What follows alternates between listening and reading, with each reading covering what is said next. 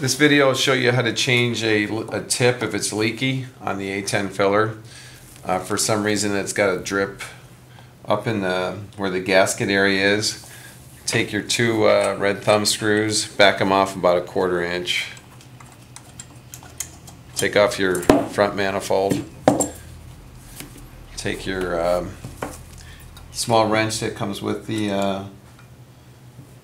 A-10 filler and turn it clockwise.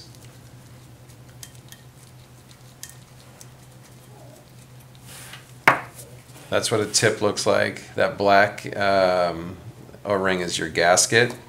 So take your new tip or your new gasket, either one.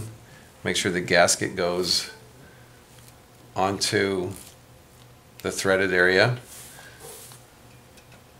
Take the threaded area up to the valve and just gently turn it.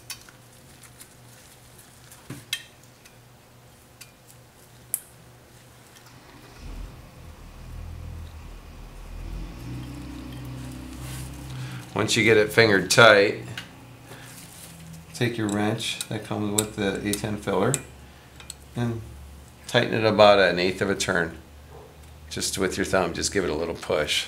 And that should seal it, that should stop any leak that may have developed.